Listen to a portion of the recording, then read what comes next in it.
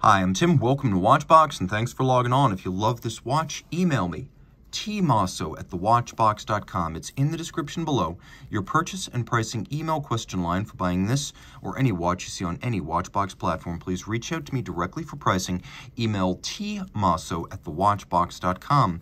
Today, we're discussing the second generation Vacheron Constantin Overseas Chronograph. The model was made between 2004 and 2015, but the variant you see here with the blue lacquered dial was only available from 2013 to 2015, so this had a relatively short production run. This is considered one of the best second-generation chronos to own. So it is 42 millimeters in diameter by 12.6 millimeters thick, and because the bracelet pulls straight down out of the lugs, it is only 50.5 millimeters lug-to-lug across the wrist and has a nicely sloped case flank. Zoom out a little bit. Let's open it up, put it on my wrist, which is 16 centimeters in circumference, and you can see it wears well. In fact, it's so well-shaped and relatively narrow, given the way the bracelet moves, that you could wear this watch on a wrist as small as 14 centimeters circumference. It's also nicely sloped on its flank and thin enough to fit underneath a dress shirt. So if you want to wear it as a formal watch, it's definitely up for that kind of duty. The bracelet is beautifully made. Now, I will say, although the third generation bracelet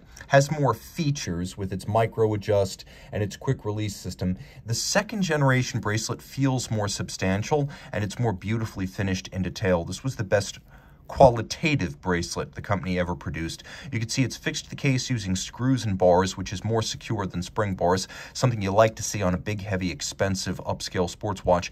And then you can see every single link in the bracelet on both sides is fixed by screws and, as a result, is removable. We also have a half link in there for precise sizing.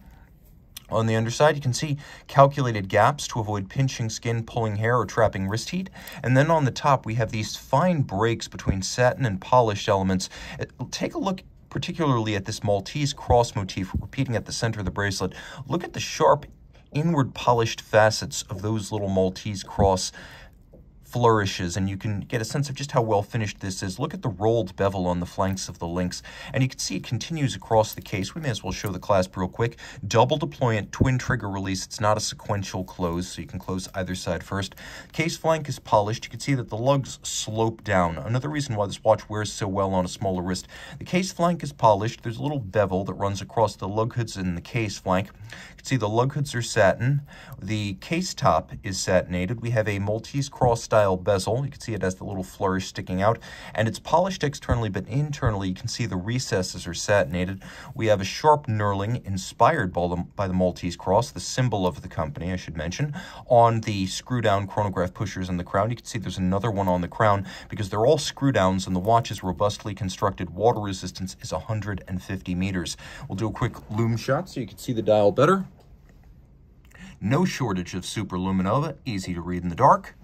And the watch has white gold hands, hour indices, and then the little Maltese cross that is also white gold. We have polished chapter rings for the sub-registers, and unlike the second generation chrono, which had symmetrical registers, we have a big eye style minutes register, so it's easier to read that information. It's more readily available. We have a Rehot, or a sloped chapter ring, that gives you the ability to read seconds as well as fractions of seconds and minutes, and then inboard a gloss lacquer base with matte blue finish for each of the sub-registers, and the late double-digit date, the Grande Date, which was featured on the first and second generation chronos, went away with the third generation. A lot of folks miss it. On the reverse of the case, you can see several standout features. One, several different finishes. You can see chiseling, you could see polish, you could see circular satination, and then you can see that this center ring around the vessel actually has a lapping machine style radial satin grain. So 4 different finishes. And then we have the image of the Italian naval training ship Amerigo Vespucci. That is the image basis for that ship used on the reverse side. We have a solid case back because there is a soft iron cage internally which boosts anti-magnetism to 25,000 ampere per meter. Remember, an ISO 764 anti-magnetic watch has to be 4,800 amperes per meter. This is 25,000.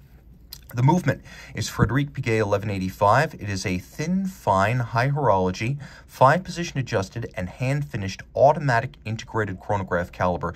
Unidirectional winding, 40-hour power reserve, 6 beats per second, 37 joules. It features a quick set for the date, though not hacking seconds, but it does have a modern tandem on the chronograph side of a column wheel for crisp, sharp action of the chronograph, and a vertical clutch so there's no jump or stagger to the seconds hand. And you can see it starts without any kind of jump, and you can leave it running because of the vertical clutch. There is no additional wear and tear on the movement. Frédéric Piguet is the manufacturer associated with Blancpain, and this is effectively a Blancpain movement made, regulated, and finished for Vacheron. So a high horology movement inside a high horology watch. Reach out to tmosso at thewatchbox.com for purchase and pricing details.